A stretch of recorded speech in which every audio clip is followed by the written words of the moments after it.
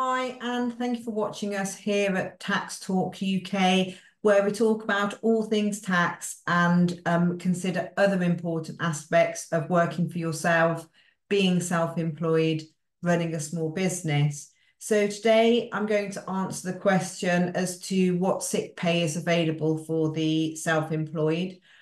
Before I do, if I could please ask, if you're new here, please do take a moment to subscribe to our YouTube channel. That way you'll easily be able to refer back to this information if you should need to, as well as being able to access a whole host of other information that we have on topics that are all aimed to support you in your self-employment. You will find them loosely catalogued in the playlist section of our YouTube channel to help you to navigate to the information that's going to be most relevant to you. So back then to not being able to work due to sickness if you are self-employed. So the first thing to distinguish is it's important to know what your trading style is. If you are trading as a limited company and you are an employee of your limited company, then that is not what we're talking about today. You would, in that scenario, you would be, you'd look at the eligibility for employees sort of support. So what I'm going to be talking about today is those self-employed people that are trading as a sole trader. So you're unable to work, you're ill, or you've had some sort of injury and you're not able to work. What happens? So statutory sick pay then is something that's paid by an employer. And as a sole trader, you don't have an employer, so you're not eligible for statutory sick pay, but that doesn't mean that there's not any help available to you. If you are self-employed and you have been paying national insurance for a couple of years, then you should check if you're eligible for employment and support allowance. So this is a benefit that is available to people that aren't eligible for statutory sick pay.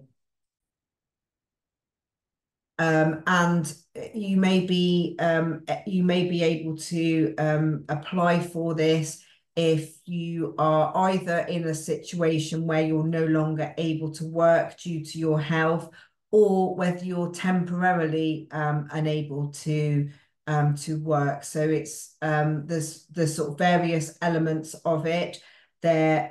So these days it's a new style ESA.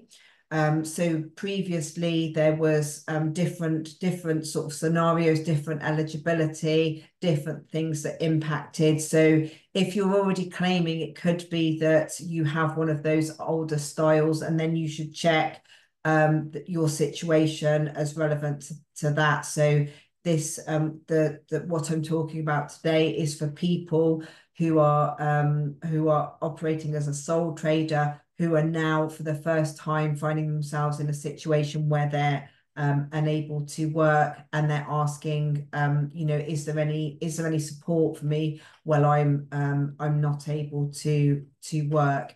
And for that purpose, if you are eligible for employment and support allowance benefit, then if your application is approved, you will be placed into two different groups.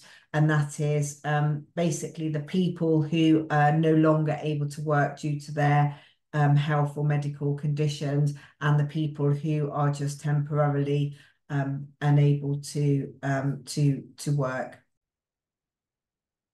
So if you are eligible and you apply and your application is accepted, then you will receive your payment every 2 weeks.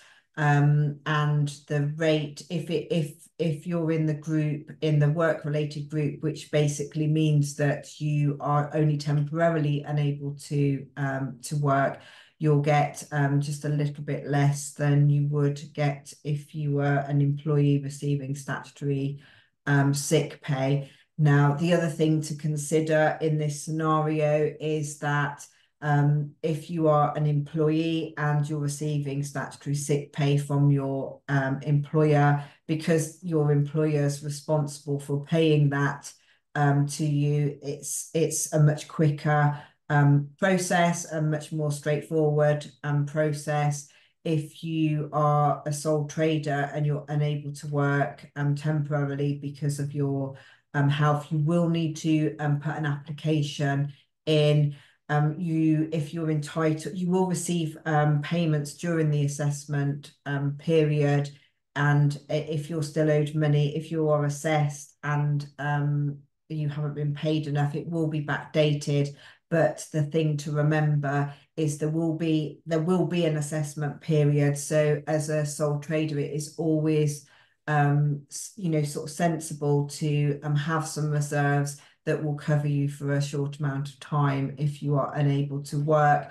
Of course, you may have some insurances, some medical insurances, or some income protection covers. And of course, you should also explore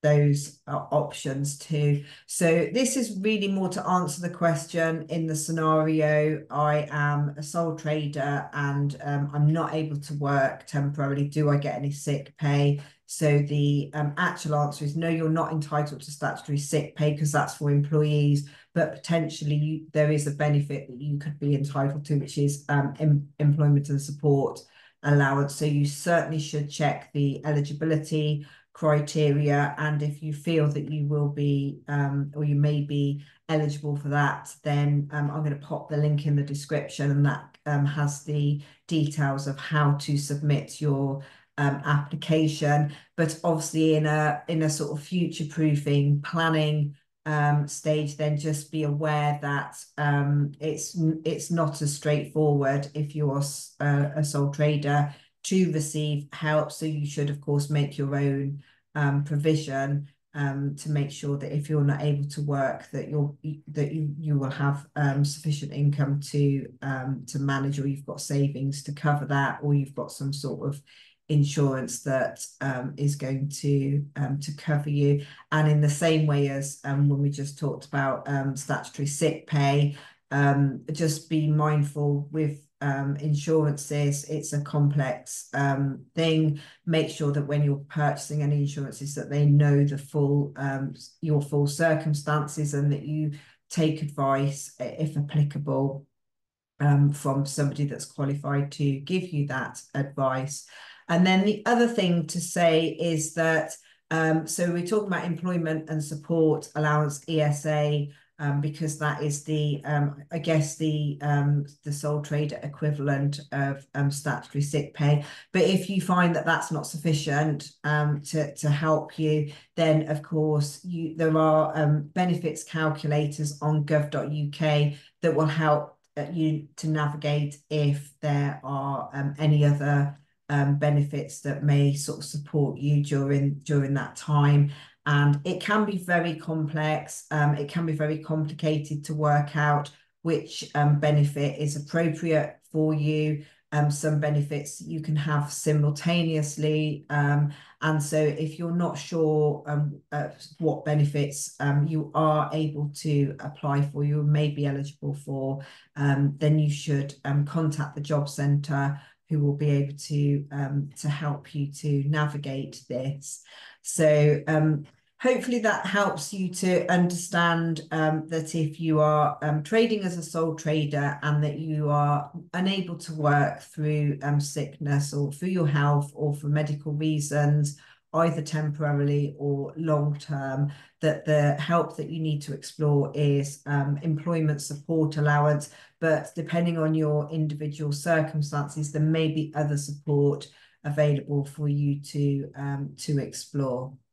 So thank you very much for watching. Goodbye.